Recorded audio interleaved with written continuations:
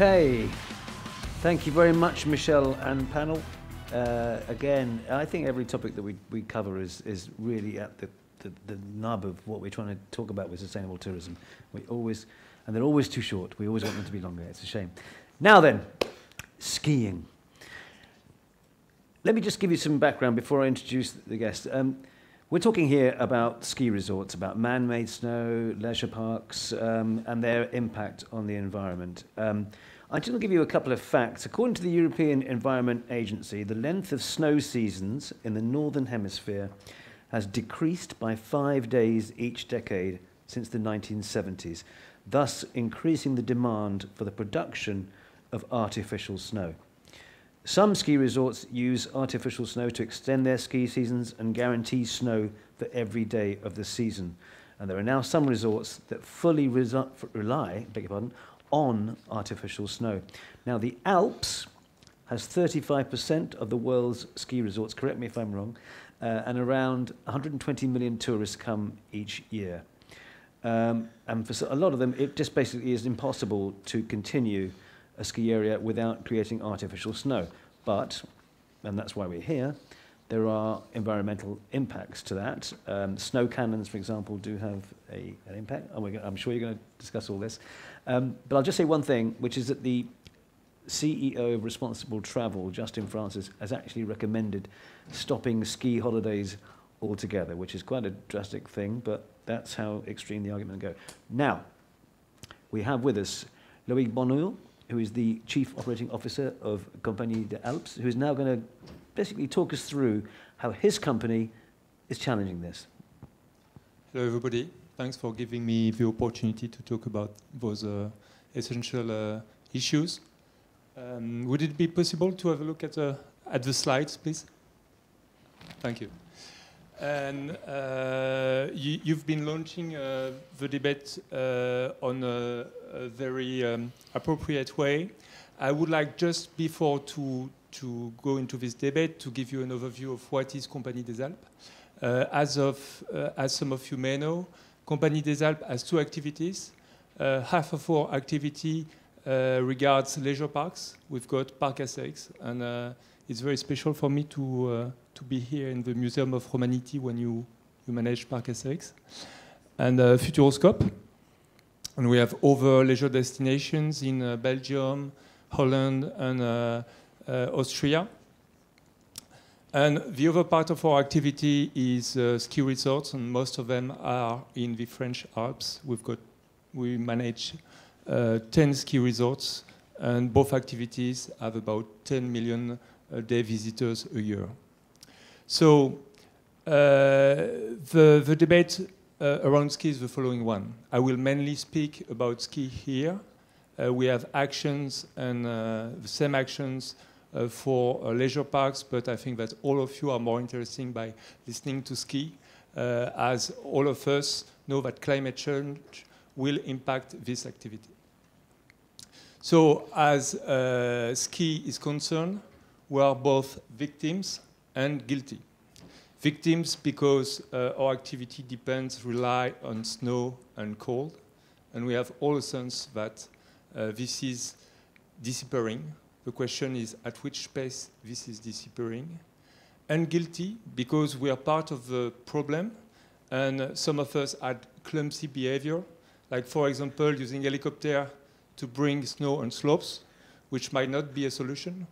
Or you might heard about the debate right now about ski reservoirs, and especially in La Clusaz, with a lot of articles around that. So we'll speak about two subjects. First, the victim part, and then the guilty part. So for the victim part, what was very important to me when I joined Compagnie des Alpes 3 years ago was to understand properly at which pace climate change will impact our business. Now, as the team, what do we have around climate change? And they told me we have everything, and they show me curves with evolution in time of the limit between snow and rain. But with that, we were clueless about the consequences for our business. And a few engineers have been working on that on the past years with me, and they've built a model, amazing one, using Météo France data, And they've been modeling on using geographical information systems and with two kinds of information. How will natural snow evolve? And do we have cold slots and enough water to produce, to have some snowmaking? And they did that up to the end of the century on all of our resorts in two scenarios. The first one is the scenario 4.5, which is plus 2 degrees at the end of the century, which we hope we will follow. But it is most probable right now that we will follow the other one, the 8.5 scenario, which will lead us to plus 4 degrees at the end of the century. And those teams came back to me with the kind of graphic you see behind me. And, well, they have a lot of them, and so I just show you one of them. So you see a resort. It is Flaine, Morillon, Sixte, and you see our ski lifts, which are in black. And here you have the view on the season when it's green. It means you've got enough snow to ski during all the winter season. When it's orange or red, you don't have enough snow to ski during the season. And you see at some point in the middle of the orange, you've got some green. It means that you don't have enough natural snow, but if you can do some snowmaking, you have enough cold to make some snow and to have the slopes on. So that's for the year 2000, and they've been working on slots on ranges of year, 2020 to 2040, 2040 to 2060.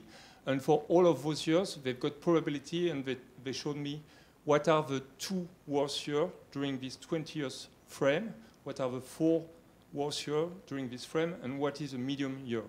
So I'll show you how it evolves for the 2 worst years during those ranges. So that's the next slide. And you see how the green is disappearing during the century. So yes, our business will be disappearing, and the question is at what pace. And good for us at Compagnie des Alpes because we have very high resorts, and this is the lowest resorts we manage.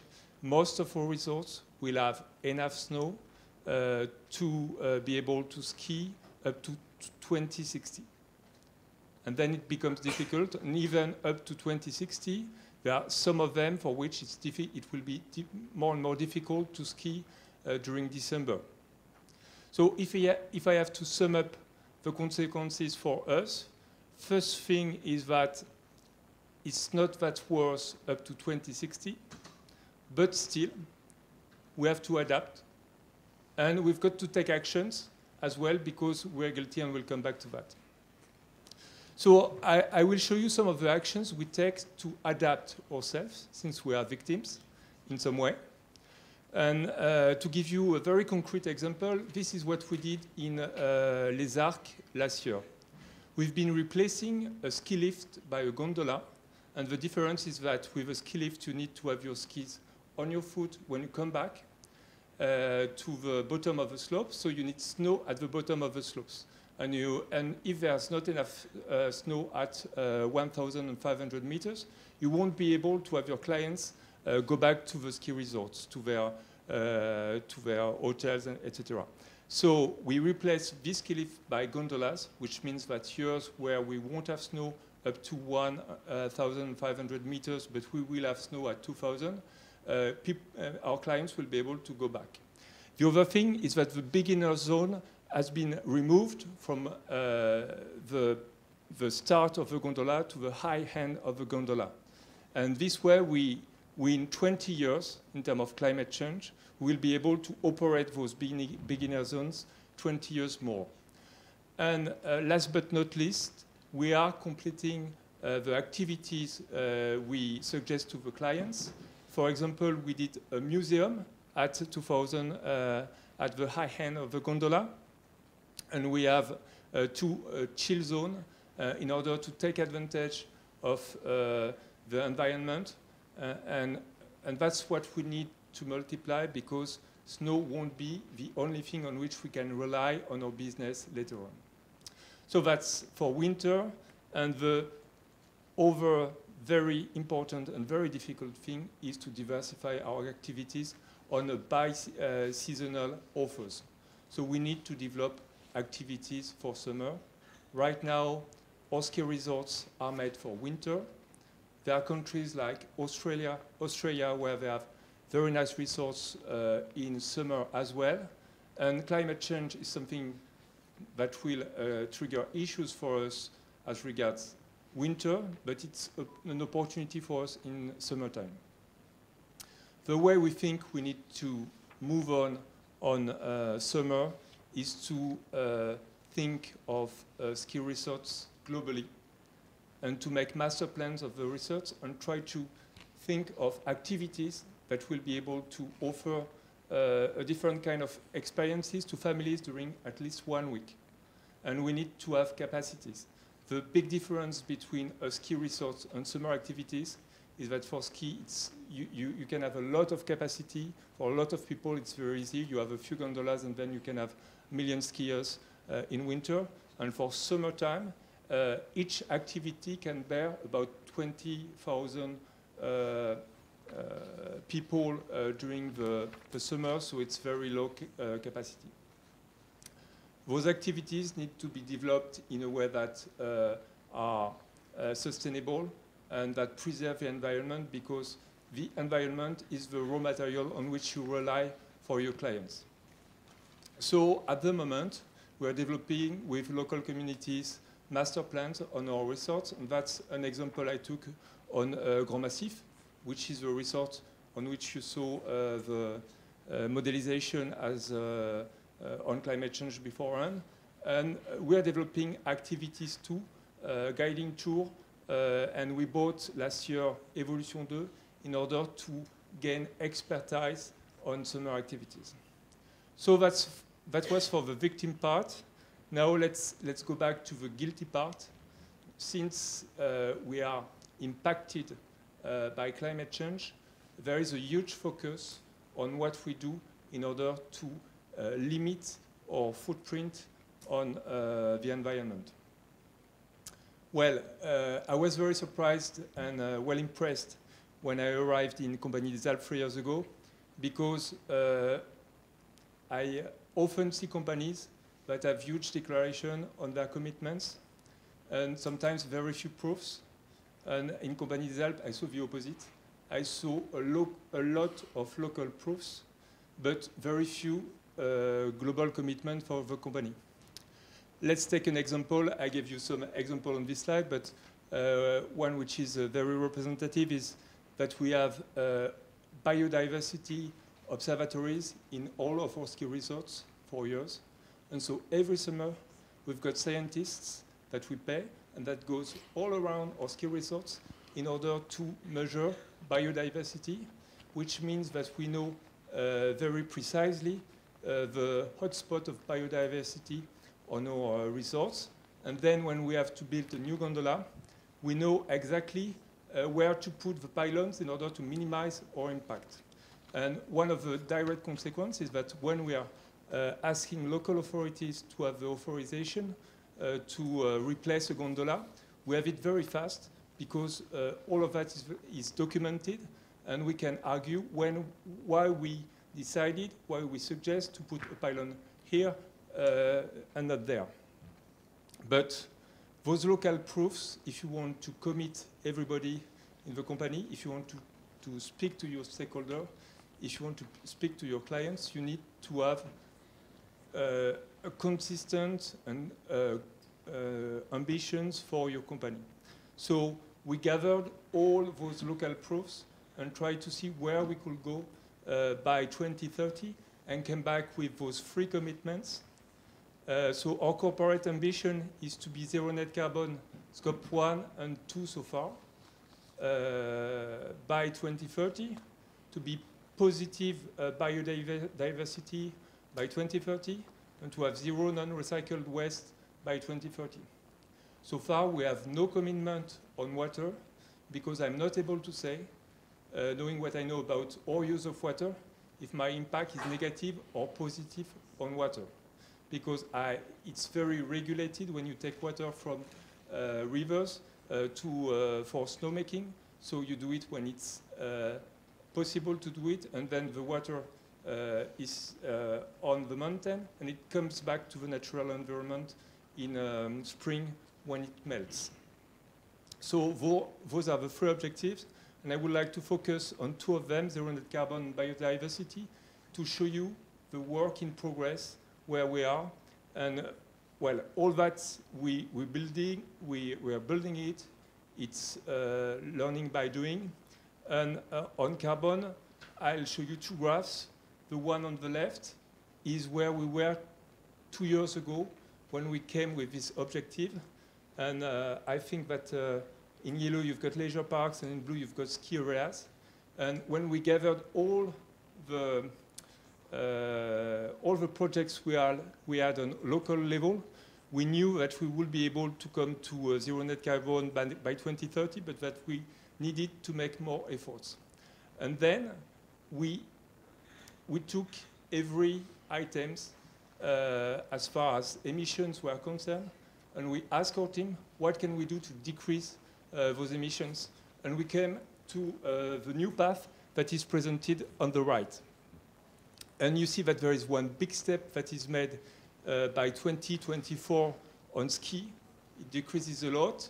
That's because we've been replacing all the fuel we are using for grooming with recycled vegetable oil. So we do that next year. And so we are reducing by 60% our emissions on our ski resorts, Scope 1 and 2, in 2 years from now. So by taking every item and by having discussions, looking at innovations on every item, it's possible to decrease rapidly our emissions.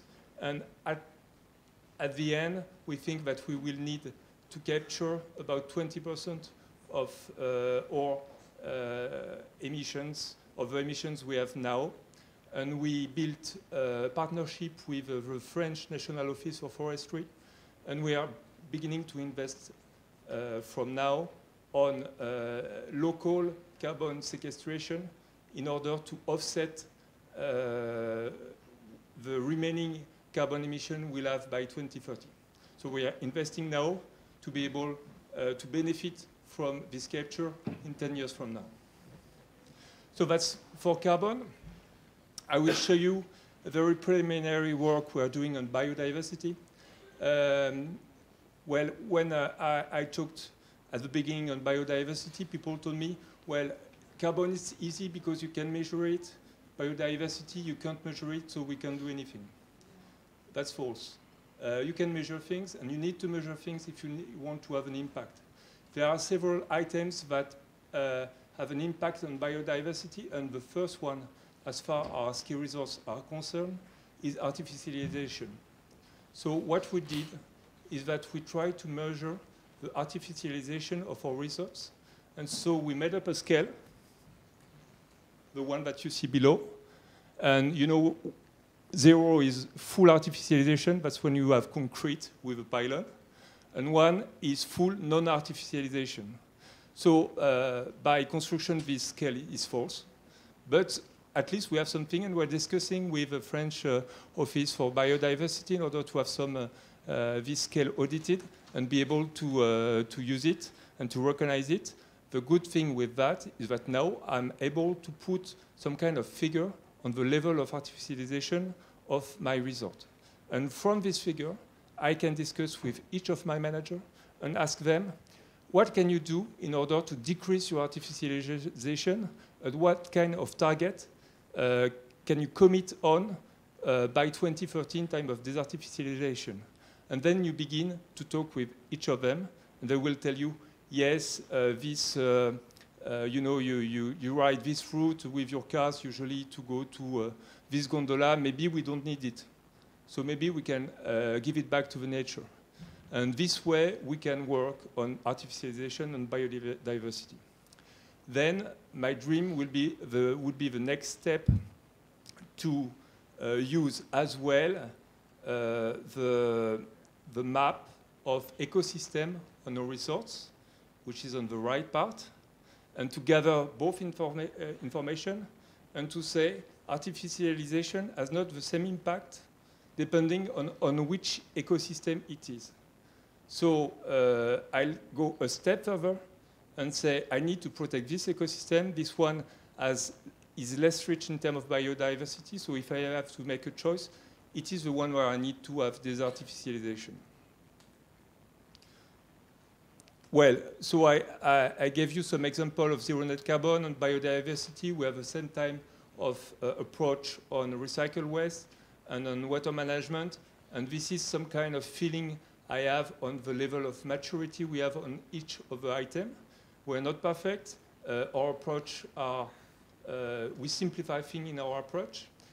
We choose so far not to go to labels because there are so many labels, people don't understand anything about labels. You don't know if it's a mean or if it's a result that you're looking. And the first thing that counts for us is our results, and then we'll go to labels. We can have the debate, and I think labels have over interests, but first we wanted to concentrate on actions. So that's it, and what I learned for this is, first of all, raise our knowledge. Let's understand what is the impact on climate change. Stop just reading articles that say climate change is here, it's coming, no, we still have snow. Well, what objectively can we understand about climate change? Be consistent and try to reconcile your local initiatives with your corporate ambitions. Learn by doing, try things, and then you'll go a step further, accelerate, that's what we did on carbon, and take a long stand, and that's my belief on diversification for summer. You need to invest for the long term, and in the short run, it won't be profitable, but in the long run, it will be. Loïc, thank you very much indeed.